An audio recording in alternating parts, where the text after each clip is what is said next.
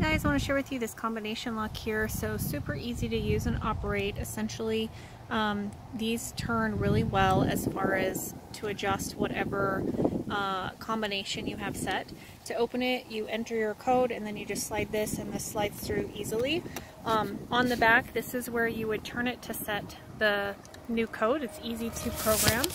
And this has been sitting out here for about a month, and it's working and holding up well to different types of weather here.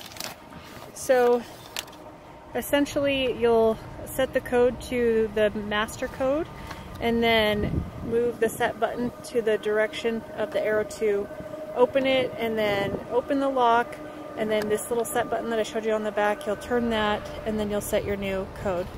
Overall, it's really durable, it holds well, and I'm super happy with it, and you do get this in a 2-pack. So I hope you found this helpful. I wish you well and happy shopping. Have a wonderful day.